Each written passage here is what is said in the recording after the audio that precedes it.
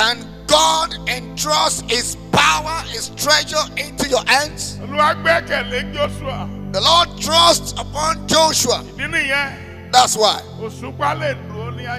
the moon can stand still at Aijalon. Yes. The Lord trusts Deborah and hand over all the government of the kingdom into his hand, and gave him the order, the governance of the king, and that of the warrior gave it to her. All the army in the land is under her. Yeah, she is in charge of the judgment of the judges. And Deborah did not derail. The Lord could trust her.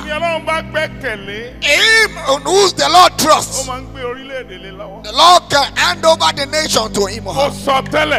I prophesy in the name of Jesus. And understanding will open tonight.